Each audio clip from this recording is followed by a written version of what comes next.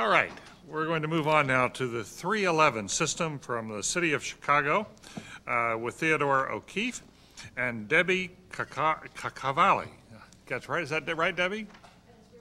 Close. How about helping us get it right? I'm Debbie Cacavalli, and I'm the project manager for the implementation of the city services system within Chicago. And with me this morning is Ted O'Keefe, director of 311 City Services. Good morning. Morning.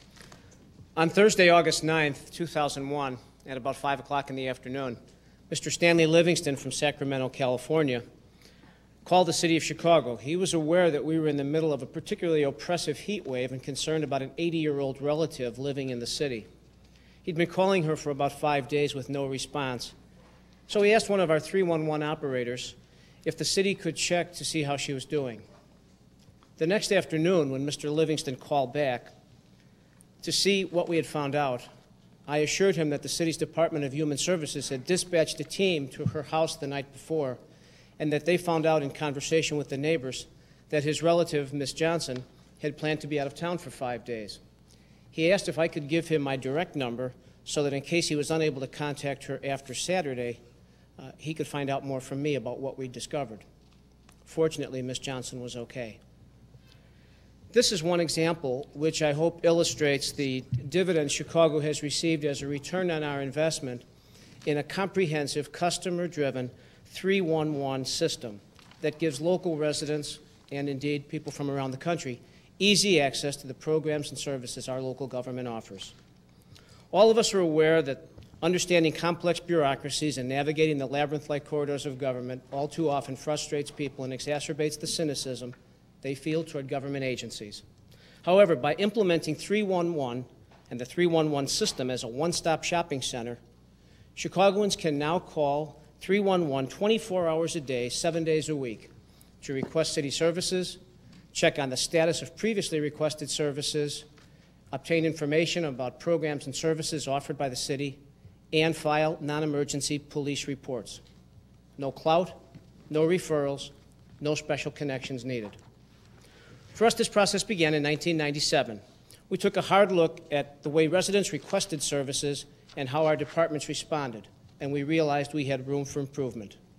Within a year and a half, 311 was up and running with a modern PC-based system that has improved communication among departments, reduced response time to residents' requests, and generated management reports that ensure a more efficient service delivery system for the city of Chicago.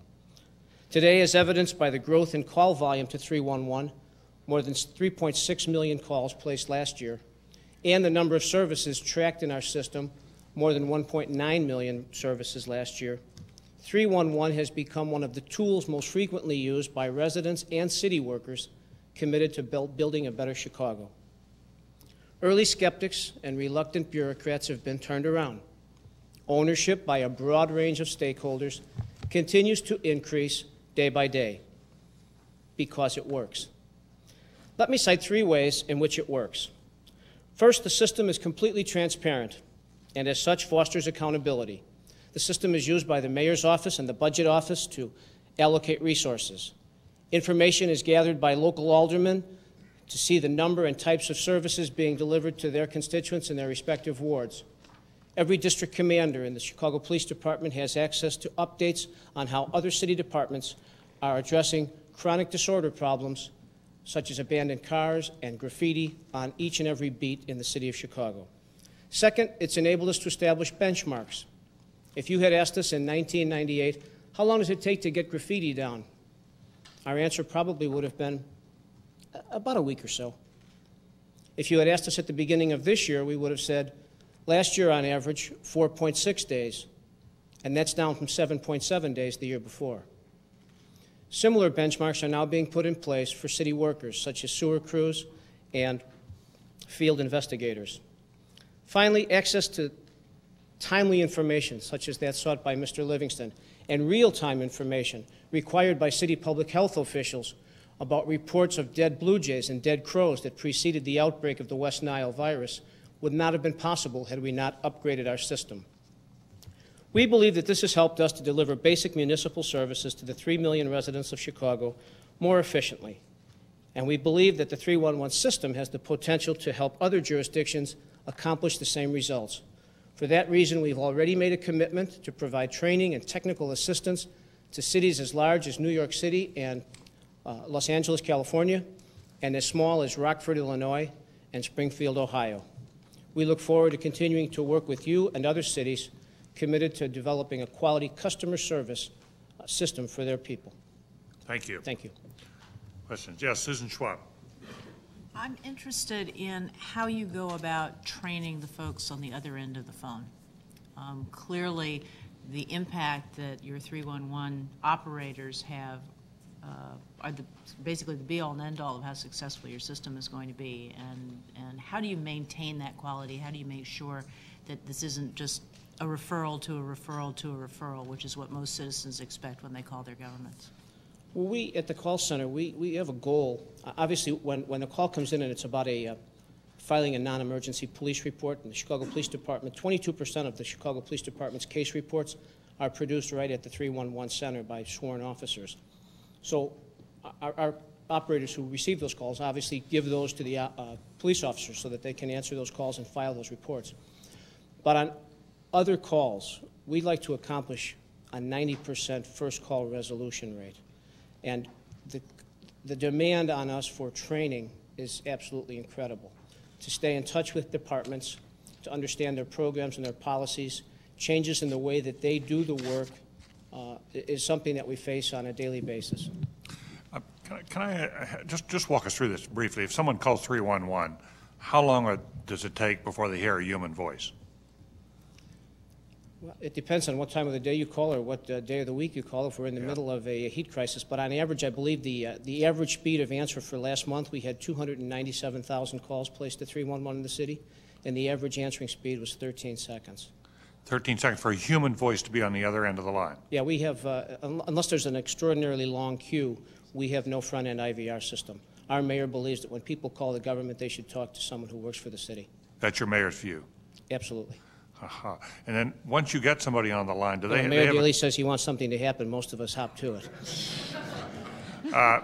He won an award here once before. he made that very clear to us. But once they get somebody on the line, does that person have a computer in front of them and they then are in touch with an agency? What happens next? Okay, the call comes in, the operator answers the call. The operator has the directions for each type of service request, and we got about 550 service requests in the system today.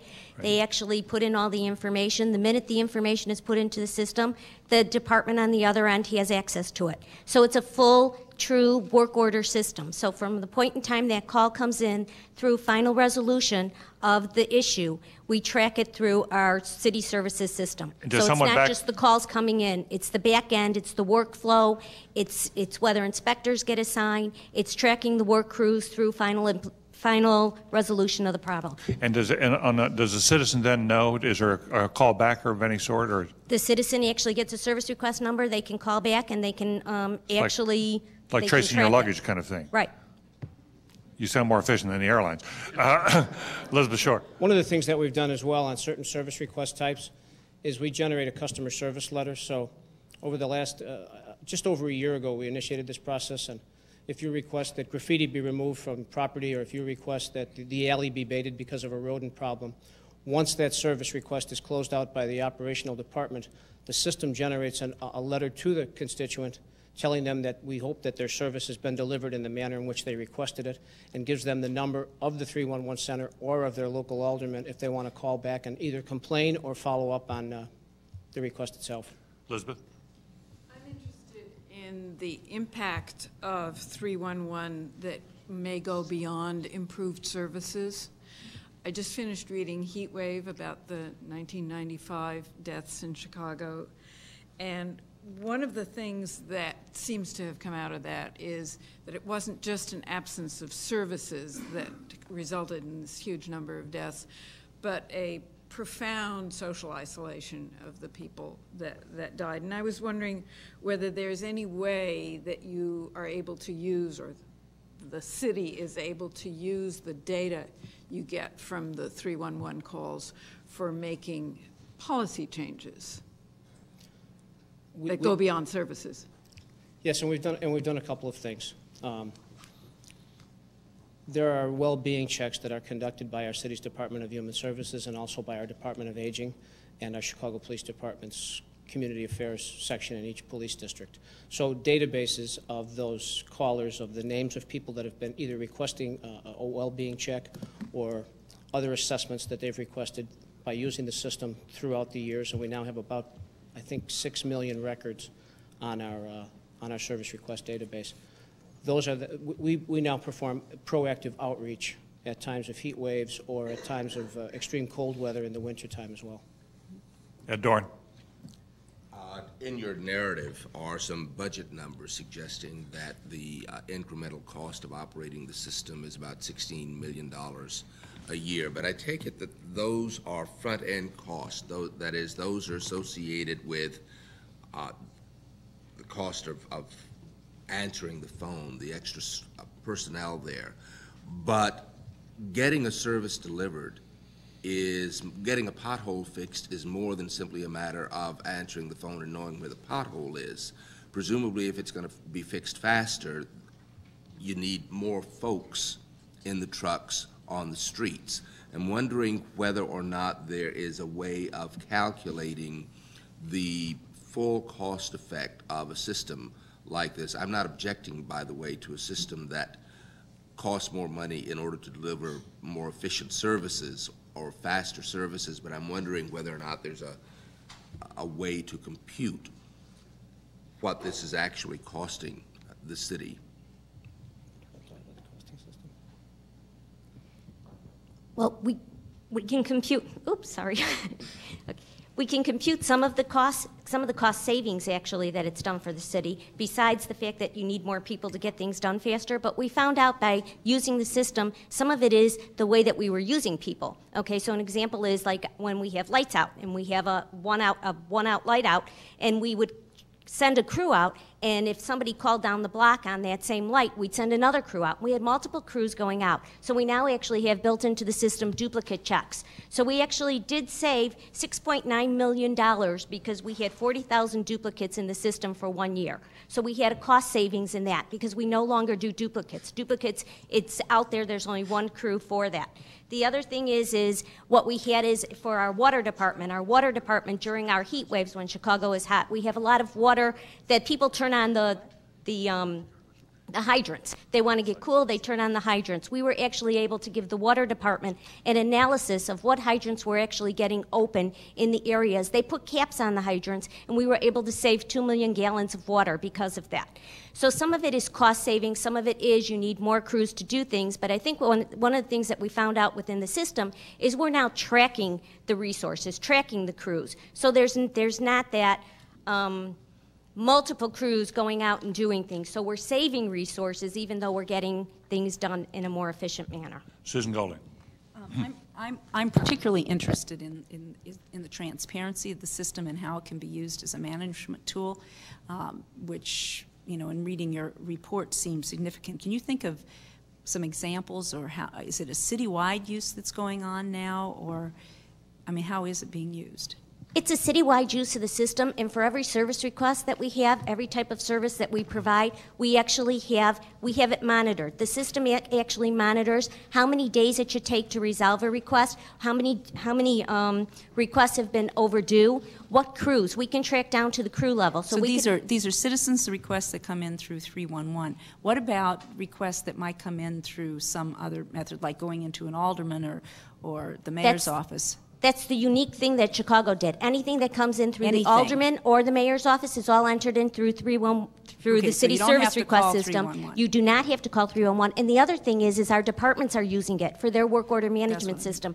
So actually, for like our beat meetings and our neighborhood meetings, when we have people go out and represent the city, they're not only seeing the issues that people have brought, but some of the things that we've done internally to make the neighborhoods better. So we're able to tell the citizens, here's what we've done for you. Nobody put this request in. We're actually doing this. We are being more proactive instead of reactive. So let me, if I can just a quick follow-up. So if I were going out to speak to X neighborhood, I could very quickly tell me whether this is true or not, find out everything that's going on in that neighborhood, who's doing it, how successful it was, et cetera, et cetera. And who initiated it as well. And who So, initiated it. It was initiated by the department itself, through an aldermanic office, through a community policing office, on the web, by calling 311. 311 right now approximately enters about 35% of the services that we're tracking. The other 65% get in through another portal. Also, based on our system, actually, if the water department needs to have things done by their Atlas grids, the electricity department needs electricity grids, other people do things by the police districts, other people do things by wards. Each service request is defined for what geographical area they need, and the work orders go based upon the geographical area. We'll conclude with questions from David Osborne and Carl Weisbrod. My question relates to this issue of using the information to manage better, sort of across the board. One of the most intriguing sentences in your application to me was you said that this system allows managers to establish customer service goals and oversee the work of their agency. I was curious, is that a policy of the city that agencies should have customer service goals, or is that just something that a few managers do? No, that's a function that's built right into the system so that every single service request of those 550 that Debbie mentioned, whether it's the report of a dead bird or whether it's the request for graffiti removal or the pothole being filled or the street light being turned back on, there's a set duration that's established. And once you go over that set duration, you're now, and that was one of, and that whole open overdue report that we produce was something that really helped our sewer department knock down the time. They began monitoring which requests for catch basins being cleaned were open and overdue, and began assigning crews to make sure that they were knocking those numbers down. And frankly, it doesn't hurt that the budget director receives the report from me every month telling him which departments have how many service requests open and how many are overdue, and on average how many days they are overdue. Carl. Yeah, I have a sort of related question, which is I certainly understand the front end of the system and how effective that is and how important that is and what a great job you've done with that. On the back end of it, one of the criteria you use is the enhancement of city services, and you cite, for example, that graffiti response time has gone way down. I'm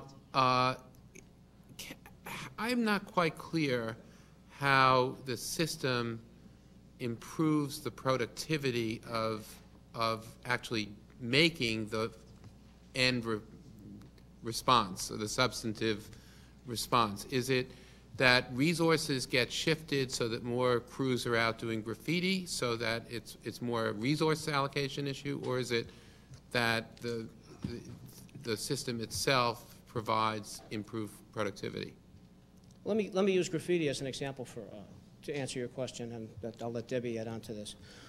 One of the things that the Commissioner of Streets and Sanitation, that's the department that oversees graffiti removal, one of the challenges he faced was the manager of the graffiti program was saying, well, we need more graffiti blasters. It's kind of a popular program in the city. They've got the soda blasters, and it blasts the graffiti off of the bricks. And the manager kept saying, we need more of these, because people from around the city kept asking, why don't we get one of those graffiti blasters up in our neighborhood? Actually, when he analyzed the data, though, there was really less of a need for graffiti blasters and more of a need for graffiti painters, because a lot of the surfaces that the graffiti was being painted on couldn't be blasted off anyway. So by analyzing that data in that system, he was able to say, less money spent on blasters, more money spent on paint crews going out removing the graffiti. So he was able to make an informed choice about what he had to do. Well, Ted O'Keefe and Debbie Cacavalli, we want to thank both of you. It's impressive how much pride you take in your program. Thank you for coming. Thank you.